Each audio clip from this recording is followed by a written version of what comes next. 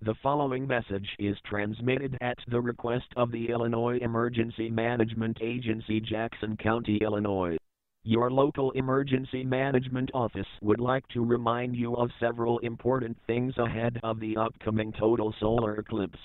The eclipse will reach peak totality at approximately 1:20 p.m. Central Daylight Time Monday across Jackson County. Do not attempt to view the eclipse while driving.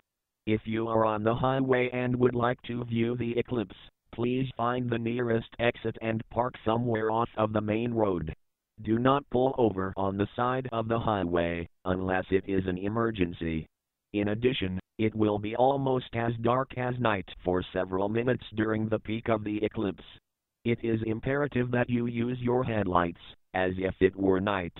Also, if you will be directly viewing the eclipse, do not stare at the sun unless you are using officially approved eclipse viewing glasses.